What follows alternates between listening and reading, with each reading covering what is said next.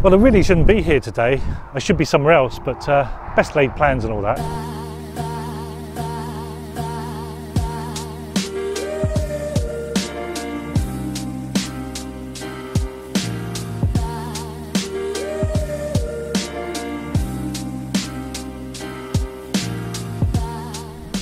Well, my original plan was to go to St Abbs on the southeast coast of Scotland, but I only had a few days in which to visit, and unlike most coastal shoots, I really needed a high tide, and that wasn't quite at the best times of day.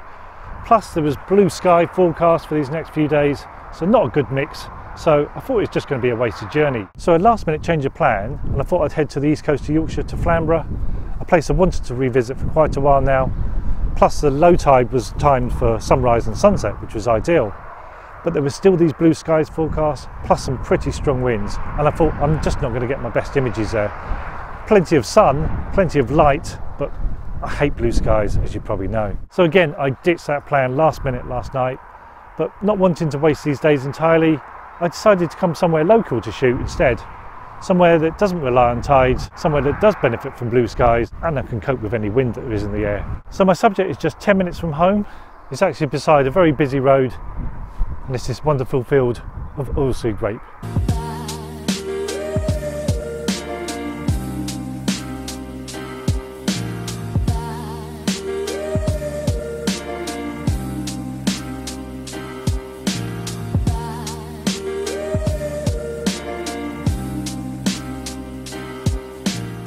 So I knew those obstacles at the coast were just going to get in the way of my creativity, and to be honest, I just wasn't in the right mood. I'm just not going to produce the pictures I'm going to be happy with. It's the same with these vlogs. I love doing them, but if I'm not in the right mood, they can become a chore, and so I won't produce my best work. I'd rather leave it until I get my creativity back and know that I can do my best work then. And it's the creativity that photography is all about. If you're not feeling creative, you probably won't produce your best work. But that's okay. I don't fight it, I just accept it, knowing it won't be long before I get back in the groove again. And the same applies for my writing. I write articles for my E6 subscription and for magazines, and some days I can just sit down and the ideas just flow, but other times looking at that blank page is a bit like looking down a long dark tunnel. So I go and do something else, and I don't beat myself up about it. It's part of the creative process. It's called writer's block, and there's photographer's block too. I know a lot of people go through this, and you're left feeling uninspired. But creativity comes and goes, and sometimes it doesn't always match your plans. Sometimes I just make the effort to get on location, and once there, the inspiration kicks in and all is good again.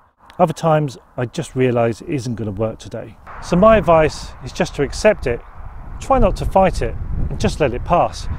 Not wanting to get too deep, it's a bit like depression, and I think the same approach works here, having dealt with that myself in the past. Anyway, let's brighten things up and capture what we do have here before this video gets too melancholy. Let's do this shoot. So we have nice, bright, warm colours in the crops in the landscape, contrasting nicely with the cool blue colours of the sky. Fantastic combination.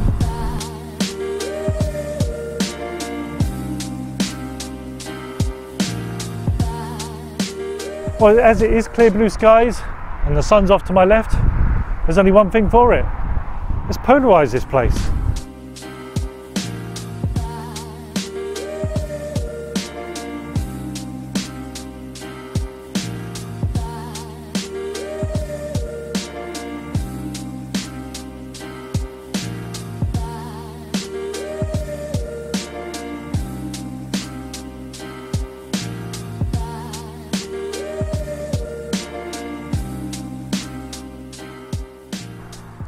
Well, when you're shooting big skies with a polarizer, to avoid the uneven polarizing effect in the sky, either don't shoot with too wide angle a lens, keep it at 24mm or above. Alternatively, you could try using a 2-stop soft grad, place that over the lighter area of the sky, and that should help even up the balance.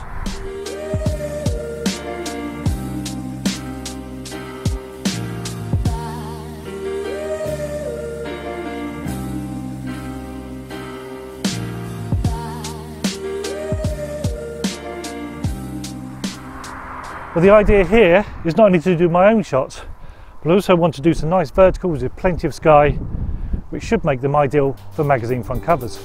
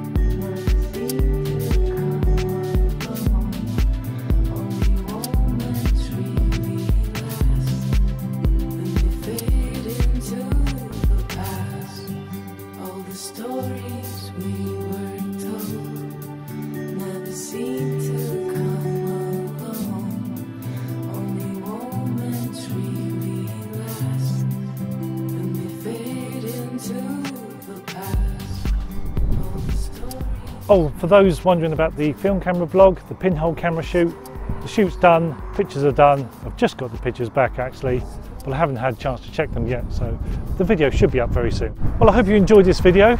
Thanks for watching, and remember, if you want even more content, you can go to my E6 subscription where there's even more videos and technique e-guides, plus you can see details of my photography workshops and my online photography course in landscape photography. It's all there on the website. I'll see you soon.